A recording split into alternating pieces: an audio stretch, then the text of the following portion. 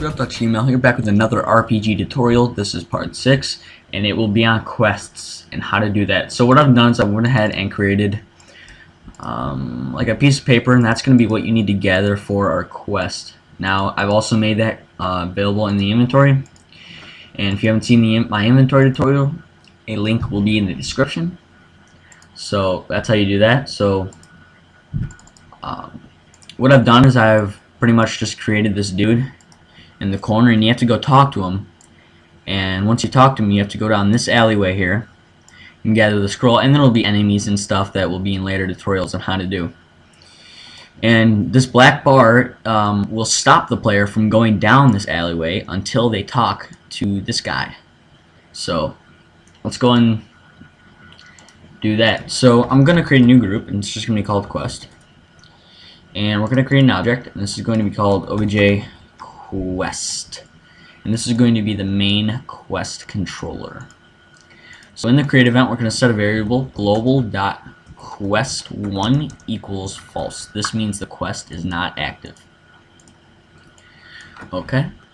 In the step event, what we're going to do is say if global.quest equals true, with obj block, or no, what is it called? My bad. Quest 1. Okay, so with obj quest 1, now this is the block that stops them from passing by unless the quest is active. So we're going to instance destroy with that. Okay. So what I mean is it's just going to destroy this. So what we need to do is go ahead and talk to him so we can activate the quest. So in our dude, we're going to left pressed say if global.quest1 equals false, do some curly brackets, show message go get my scroll for me, please. And I'm sure you can think of something more creative than that, but then we're going to set global.quest1 to equal true, and by that equaling true, sorry, quest 1 in here, this is going to go ahead and no, hang on a second. Yeah, quest 1. So that variable is going to be true, which is going to destroy this. So we can save that, and let's go ahead and try it out. So here I am, I'm walking down, and let's go down here. As you can see, we can knock it through. I've made it invisible, but I can't get through here. Okay. Now if we go ahead and click on him, okay, global.quest1. Alright, so there's an unknown variable here. Let's just go ahead and check that out. Create event global.quest1. We're just gonna call global.quest. Okay. So in the step event, quest and quest. That should be right. Oh, my bad. I forgot to put it in the room. Wow. Okay. Yeah, make sure to put your obj quest in a room. Okay. So, okay, so if we go ahead and check down here, again, you can't get through. And if we go ahead and click on him, go get my scroll for me, please. That will activate global.quest to equal true. And as you can see, we can now go through here.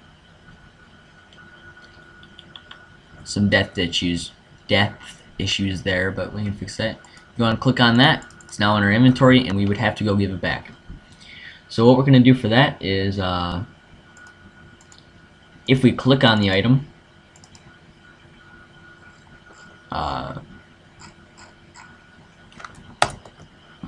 global dot scroll, or no, global dot quest scroll equals true, and we will again set that up in the obj quest. So global dot quest scroll equals false,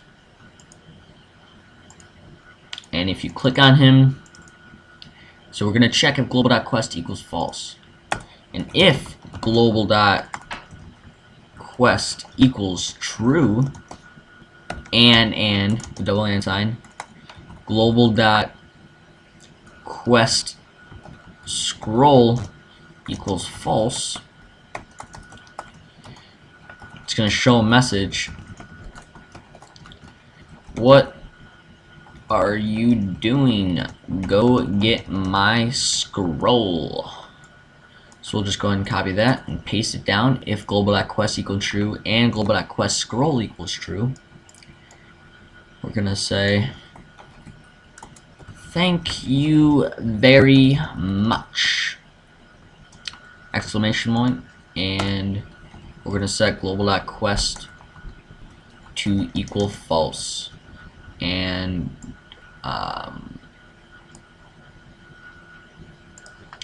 yeah, there's going to be an inventory issue, but you can figure that out just by having it destroy. So as we go, we click on him, go get my scroll please. What are you doing? Go get my scroll. Okay, what are you doing? So this is if quest equals true, and we don't have the scroll. So now we go down and get the scroll. I said scroll a lot.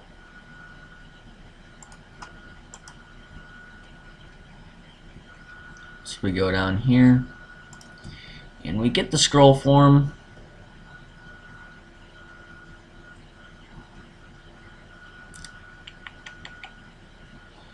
And we go ahead and give it to him. Thank you very much, you'll say. Go get my scroll for me, please. We'd have to set another variable for that. So then we would just set another variable like quest finished equals false, and then we would set quest finished to equal true in here. But let's also give him global.xp plus equals 25. We can give him plus equals 25. And again, I know the scroll didn't take away from our inventory, but all we would really have to do is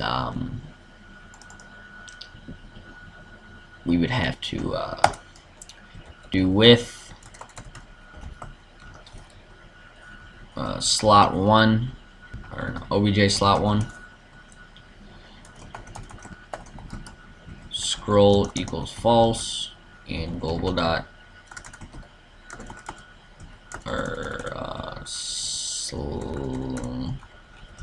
global dot slot 1 equals false or something. No, we would just do scroll equals false. So just copy that.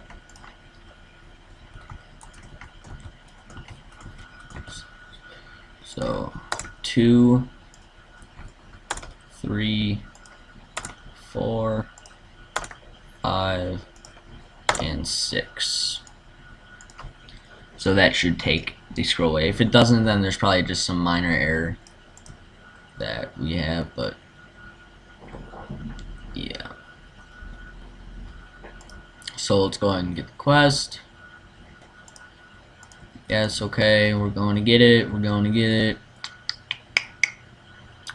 This is probably going to be unsynced too because of YouTube, but just you're pretty much, you get it. So we get the scroll. Scroll is with us, and we go back to him.